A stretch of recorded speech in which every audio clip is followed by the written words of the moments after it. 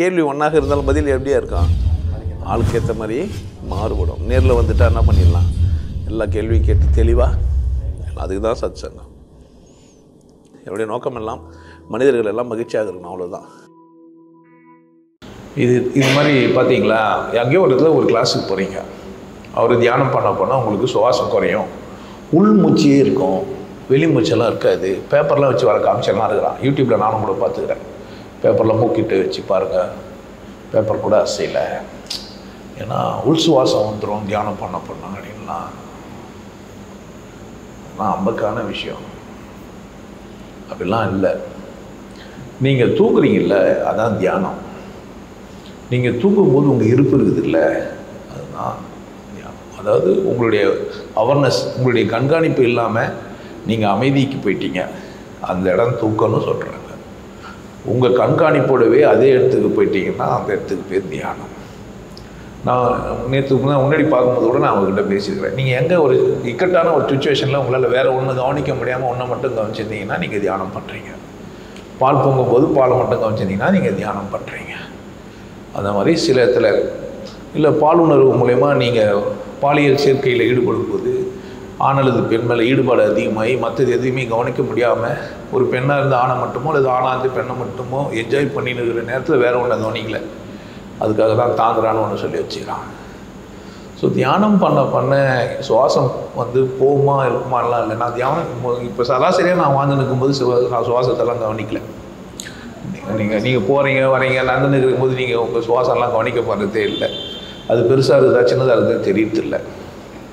நீங்கள் காடி ஓட்டுறீங்க, இல்லை படிக்கிறீங்க, இல்லை ஏதோ பேசுகிறீங்க, நீங்கள் எப்போவுமே சுவாசத்தை கவனிச்சுக்கிறீங்களா என்ன? இல்லை. அதனால் அது பெருசாக போதா சின்னதாக போனதான்னு உங்களுக்கு தெரியல. உங்கள் எமோஷனலோட சுவாசம் சேர்ந்துருக்கும். நீங்கள் கோவப்பட்டீங்கன்னா உங்கள் சுவாசம் வேறு மாதிரி இருக்கும்.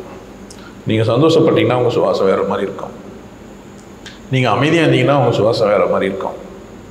உங்கள் சுவாசம் உங்கள் உணர்ச்சியோட கட்டுப்பட்டு இருக்குது.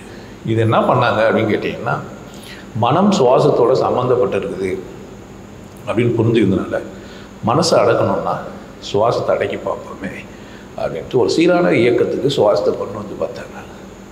அமைதியாக சுவாசத்தை கவனிச்சுட்டு பார்த்தாங்க. நிறைய மெத்தட் இருக்குது அதில். ஸோ சுவாசத்தை அடக்கும் போது, அமைதியாக இருக்கும்போது மனமும் அடக்குது. நீங்கள் சுவாசத்தை கவனிச்சுனே இருந்தீங்கன்னா மனம் போகிறதெல்லாம், மனம் கண்டத்துக்கு போகிறதெல்லாம் குறைய ஆரம்பிக்கணும். அதுக்காக சுவாசத்தை பண்ண சொன்னேன். இப்போ அது ஒரு ஸ்டெப் மேலே போய் அதை பற்றி அனுபவமே இல்லாதவன் நீங்கள் தியானம் பண்ண சுவாசம் அடங்கிச்சு இல்லை, அப்படிலாம் கிடையாது.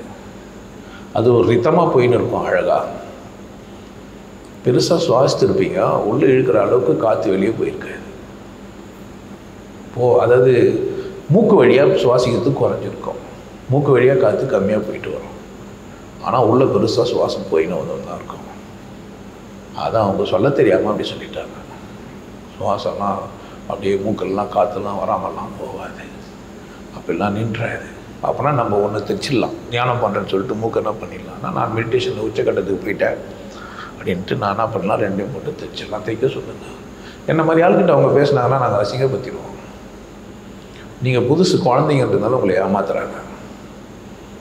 நீங்கள் இந்த மாதிரிலாம் சிந்திக்கணும். மூக்கு வழியாக காற்று வர கட்டி எப்படி, அப்போ வாய் வழியாக வருமா? வாயை திறந்துக்கலாமா? ஓட்டப்பந்தயம் போகும்போது நீங்கள் ரொம்ப ரன்லாம் வேகமாக ஓடினீங்கன்னா மூக்கு வழியாக மட்டும் சுவாசிக்க முடியாது, பத்தாது.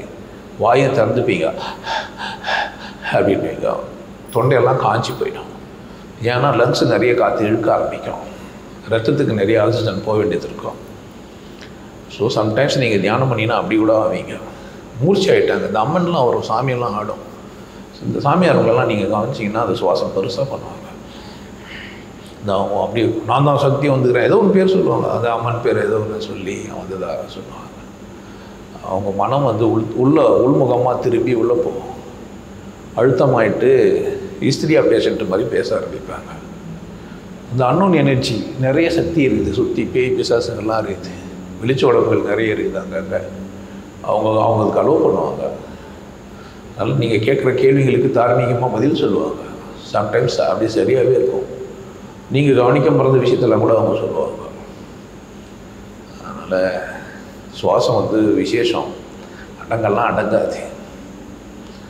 ஒன்றே ஒரு முறை தான் உங்களுக்கு வெளியே காற்றெல்லாம் போய் வராது, செத்துட்ருப்பீங்க, மனம் இல்லாமல் ஆகிட்டுருக்கும்.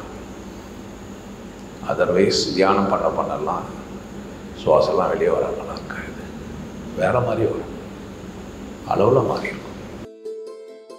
நான் இன்றி போவதே நன்றி உணர்வு என்பதை விரிவாகவும் தெளிவாகவும் நம்ம எல்லாருக்கும் புரியும்படியும் 16 தலைப்புகள்ல கொடுத்திருக்காரு. என் பிரச்சனைகள் இவை அப்படின்னு சொல்லி நீங்க ஒரு பட்டியல் போட்டுட்டு இந்த புக்கை படிக்க தொடங்குனீங்கன்னா இந்த புத்தகத்தை படிச்சு முடிக்கும் போது உங்க பிரச்சனைக்கான தீர்வும் தெளிவான சிந்தனையும் உங்களுக்கு கிடைக்கும். இந்த புற அடையாளங்களை வச்சு நம்மளே பத்தி தெரிஞ்சுக்க முடியுமா அப்படின்னா கிடையாது. அதுக்கு ஒரு சரியான வழிகாட்டுதல் தேவை. அப்படி ஒரு வழிகாட்டும் புத்தகம் தான் நீதான் கடவுள், நம்ம சிவயோகி ஐயா எழுதின புத்தகம். இதோட இன்னொரு சிறப்பு பாத்தீங்கன்னா, சிவயோகி ஐயா இதுல தன்னோட கருத்துக்களை புகுத்தாம திருவள்ளுவர் கூற வந்ததையும் திருக்குறளோட தன்மையையும் அதோட ஆழத்தையும் நமக்கு முழுமையா கொடுத்திருக்காரு. தமிழ் உணர்வுள்ள மனிதர்களால் உருவான மொழி. தமிழ் மொழியை நம்மை பிறக்க வைத்த கடவுளுக்கு நன்றி சொல்வோம். இந்த புத்தகத்தை படிக்கும்போது உணர்வோட படியுங்க. மனிதன் முழுமையடைவதற்கு ஒரு நூல் அப்படின்னு பாத்தீங்கன்னா அது திருக்குறள். அது மிகையாகாது. மனித நாகரிகத்தின் உச்சம். நன்றி, வணக்கம். நல்லா இருங்க, சிறப்பாக இருங்க, கொண்டாட்டமாக இருங்க. உங்களை நீங்கள் மதிப்பு மிகுந்தவராக மாற்றுறது உங்கள் கையில் தான் இருக்குது. நல்லா இருங்க. நான் ஒரு வாய்ப்பு என்னை பயன்படுத்திக்கலாம். நல்லது.